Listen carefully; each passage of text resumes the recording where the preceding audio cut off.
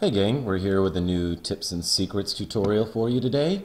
Today I'm going to discuss a dummy menu and a current problem with Joomla 2.5 and 3.0 that you may have seen before. So right now we're looking at our Versant template, and as you can see we're using our Deluxe News Pro module here on the front page to render these articles. And as you see, we've got our main news category, and that main news category is linked to our J content here.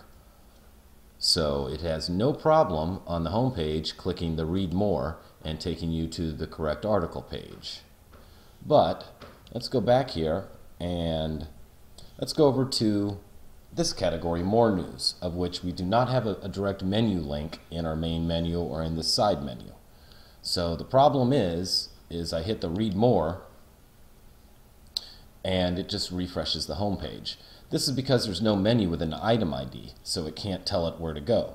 So what we're going to do here is we're going to fix that simply by going to our administration, and we're going to go to our menu manager, and we're going to add a new menu.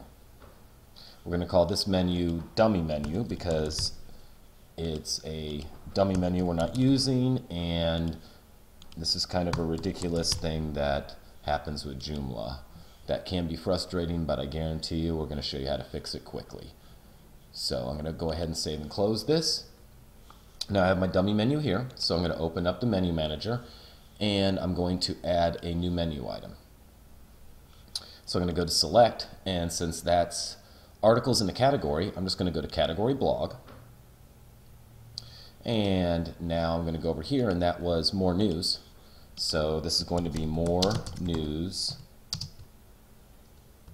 category. And so let me go ahead and save and close this now. Okay, so that's saved and closed. So now let's go back and reload the home page. So now I'm going to go over here to the more news that wasn't working, and I'm going to click on it and find that, boom, there we go. Now we have the article. And as you see, we have nothing over here on the left. That's because now there's an item ID assigned to it. So whatever template you're using, you may have to go into your modules that you have on your article page. Like here we go into our normal Joomla article page. And as you see, we have all this stuff on the left.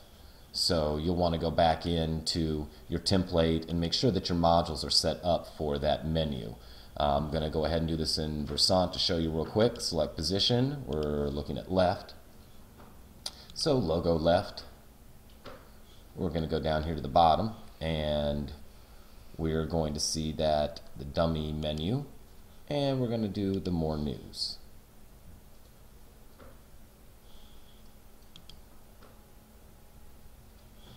So as an example, we'll go back here to the home page and we'll refresh here.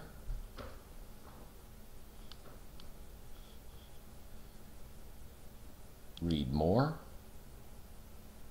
and there's the logo over there. So now I'm going to go back and do the rest of these, but as you've seen, that's a quick and easy way to fix that problem that you might have if you have something, some module, maybe our Deluxe News Pro or any other module on the home page is trying to link to a subpage and it just refreshes the home page. So I hope this tutorial was informative and helps you learn your way around Joomla a little better, and we'll see you in the next one.